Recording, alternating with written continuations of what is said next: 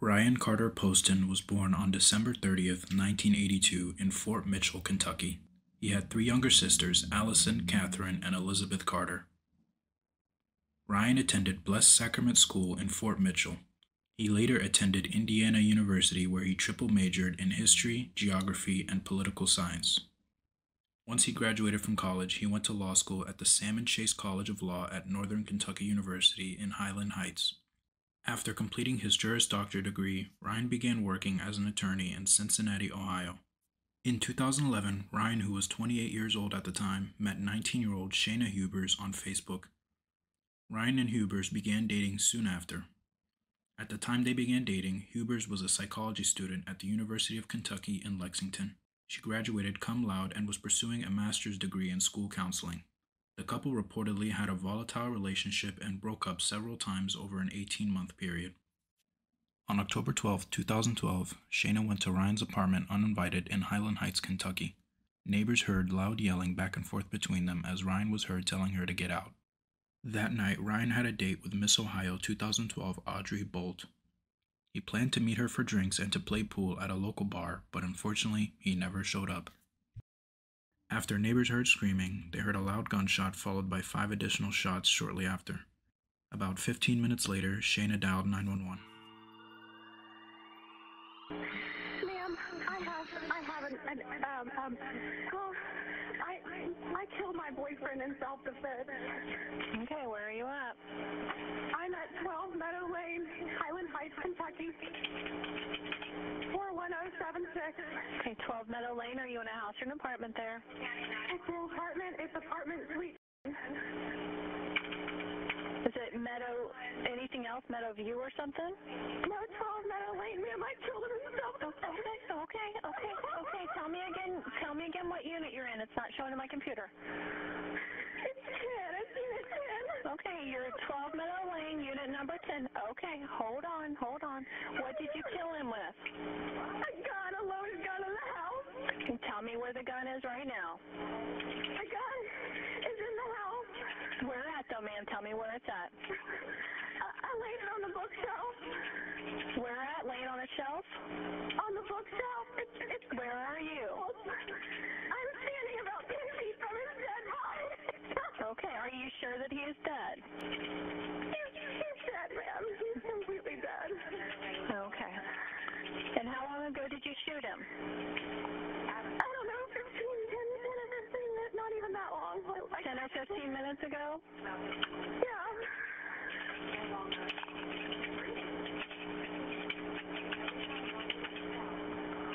Okay, what's your name? My name is Shayna Michelle Hubers. All right. Now you're going to stay on you're going to stay on the line with me, okay? Because this is what we're going to do. The officers are going to want me to stay on the line with you, so when they get there, they're going to want to know where that gun is, and we want you to get out safely too, okay? Okay, are they going to arrest me? Ma'am, I don't know what they'll do. We're going to send them out. I'm going to stay on the line with you, okay? I mean, I'm not a murderer, ma'am. I just killed him. What happened exactly? What happened? He beat me and carried me out of the house. He did? He beat me and tried to carry me out of the house, and I came back in to get my things, and he was right in front of me, and he reached down and grabbed the gun, and I grabbed it out of his hand and pulled the trigger. Okay. All right. Do you need an ambulance? Have you been injured?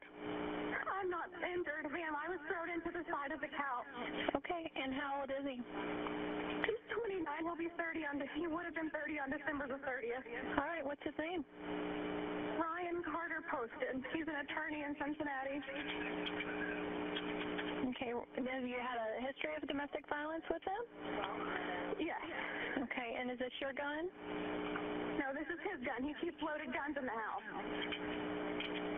So he slammed you into the couch, but you don't have any injuries?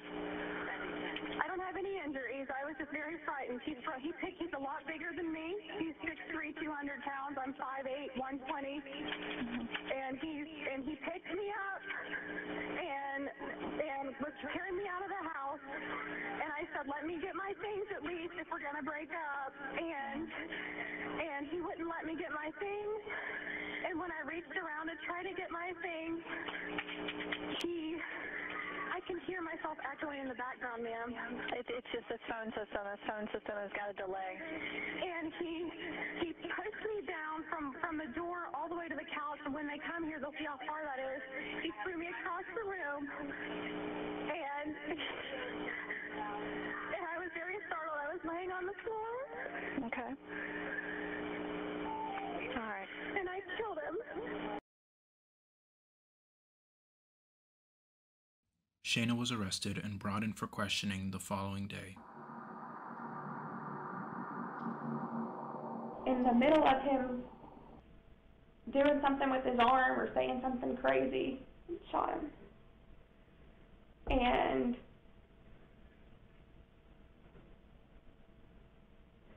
I thought, oh my God, what have I done? You know?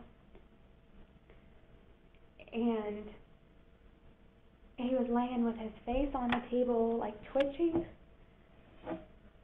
And so I knew he was going to die a very slow and painful death. I knew he was already dead, you know, and within the next 20 seconds.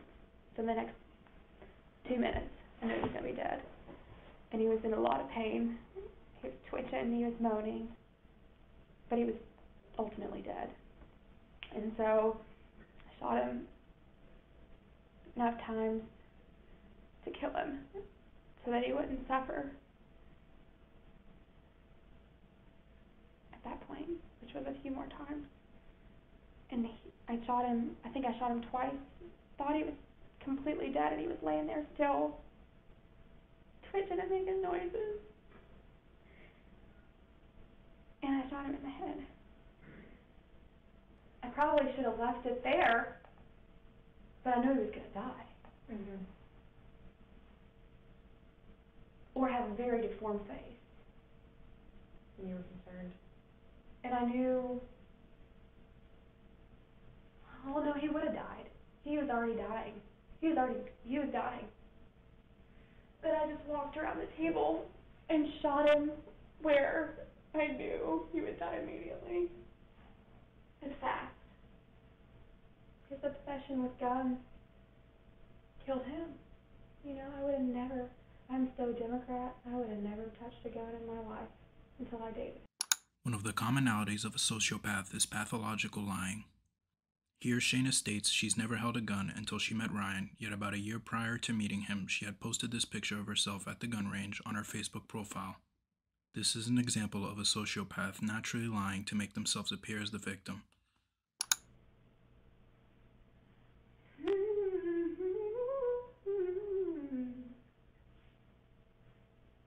How sweet the sound that sings a rest.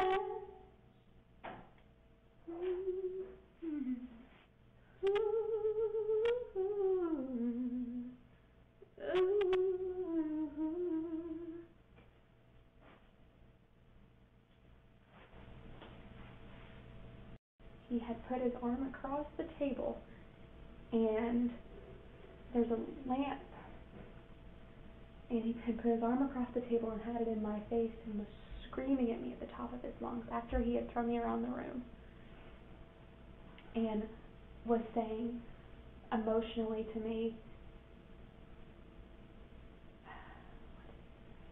"You're a f***ing hillbilly. I hate you. I hate everything about you for what you are and my family." And he was screaming it, and he had his hand on the table, and he wasn't completely standing up. He was like this. So it was like, He was sitting, he was enough that when I shot him, he went like this. Literally. That's when I knew he was dead. Or close to it, and twitching. And I let him, I still, even though it hurt, I still enough of me loved him that I couldn't stand to watch him twitch. I knew he was going to die or have a completely deformed face. He's very vain. One of our last conversations we had that was good was that he wants my best friend who's a dentist to do his veneers and wants to get a nose job. Just that kind of person. And I shot him right here. I gave him his nose job. He wanted. I broke it. I'm not your typical murderer. No, I'm not someone that you see on Death Row.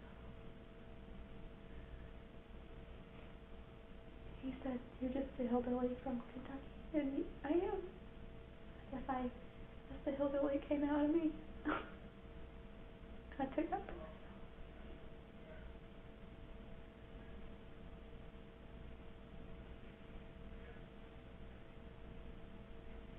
None of it matters now.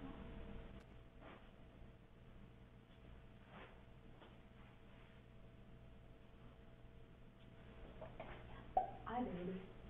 Yes, I did. I can't believe I did that. Shayna was indicted for Ryan's murder on December 20th, 2012. On January 16th, 2013, she entered a plea of not guilty to the murder charges. 2.5 years after the incident, Shayna's murder trial began on April 13th, 2015. She had remained in the Campbell County Jail since her arrest, unable to meet her bail. Prosecutors argued that the motive for the murder was that Ryan wanted to end the couple's relationship. Defense attorneys continue with their contention that the shooting was in self-defense and that Shayna was a victim of domestic abuse. As part of their case, the prosecution, led by Michelle Snodgrass, put on text message evidence that showed Shayna's obsession with Ryan. Several witnesses, including Ryan's family members, Audrey Bolt, and Shayna's former cellmate, testified for the prosecution. The status was my son wanted her not to be around, and the status was she kept coming around. And I said, if you leave now, maybe in the future, you two can get together, because I have found that life is about timing. And I said, and your timing is just not right. Peter Carter testified that the day before his son's death, Ryan told him about an upcoming date with Audrey and was afraid to tell Shayna about it. Audrey stated that on the night of the murder, she and Ryan had planned to meet at a Milford, Ohio bar for drinks at 9:30 and that she had been looking forward to it. I found him very entertaining, and that led me to accept an invite to go on a date with him. Shayna's former cellmate, Cecily Miller, also testified. What defense did she tell you she intended to pursue? The wife battered syndrome. Wife-battered syndrome is a pattern of signs and symptoms displayed by a woman who has suffered persistent intimate partner violence, whether psychological, physical, or sexual, from her male partner. And did she tell you, what did she tell you she was going to claim had occurred to support that defense? That he beat her and raped her, sodomized her.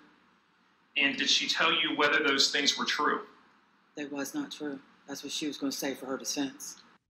Miller also said that Shayna discussed legal strategy with her, saying she was going to plead insanity, but she was too smart because she has the IQ of Einstein.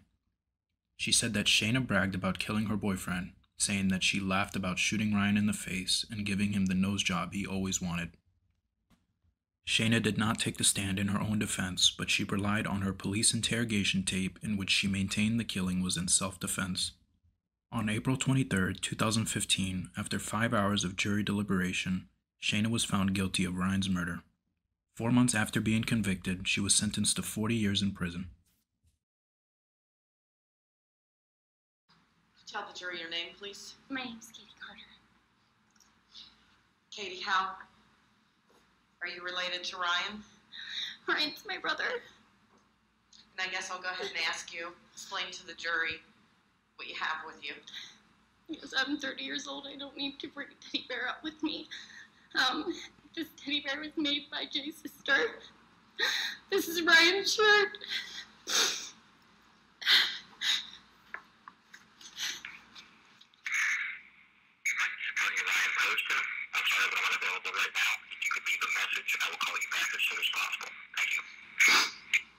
That's it. That's all we have. A voicemail.